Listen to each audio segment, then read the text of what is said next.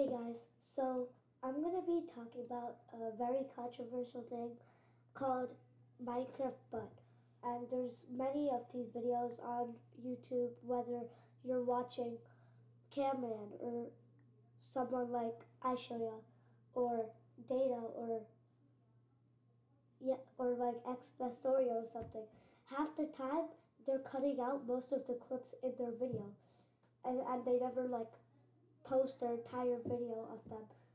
So who knows if they're ever cheating, because they could be using slash locate, or they could even be going into creative mode and just doing all this stuff.